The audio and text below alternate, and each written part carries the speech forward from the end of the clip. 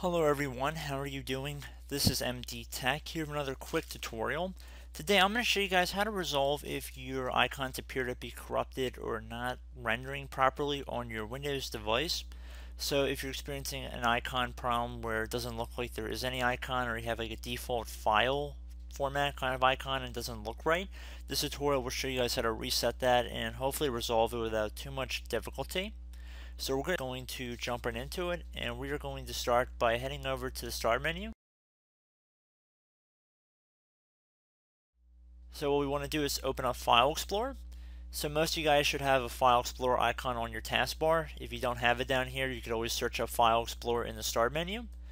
So once you've opened that up, what you want to do is head over to your C drive.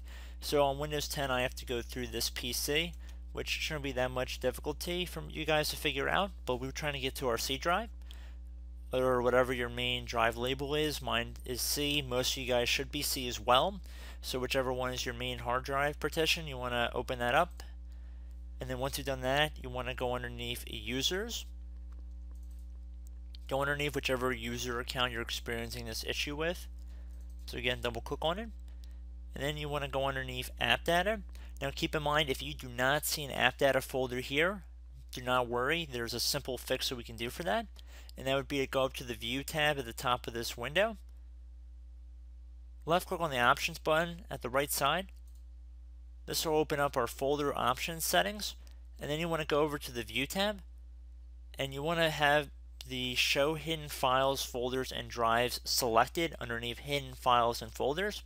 So again, if you do not see the App Data folder, you want to switch it from the Don't Show Hidden Files, Folders, or Drivers to the Show Hidden Files, Folders, and Drivers setting, and then you want to click on Apply and OK. So once you've gone through that, you want to open up the App Data folder again, so double click on that. Then you want to go underneath Local. At the bottom of this list, depending on how long it is, there should be something that says iconcache.db. You want to right click on it and then left click on delete. Once that's gone, you can close out of this window. So I'm assuming for most of you guys, icons are still not right.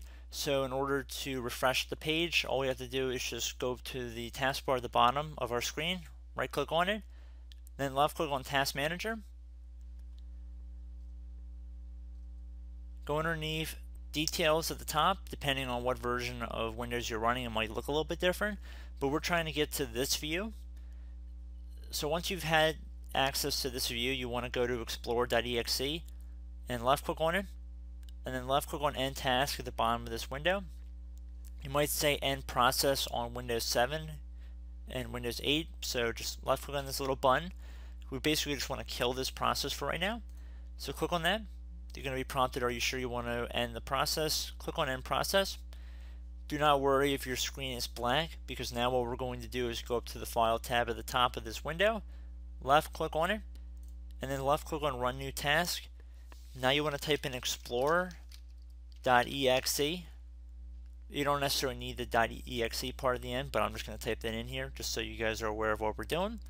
And then I'm going to click on OK. It should restart the Explorer process and you should be good to go. So I hope this brief tutorial helped you guys out, and I will catch you in the next video. Goodbye.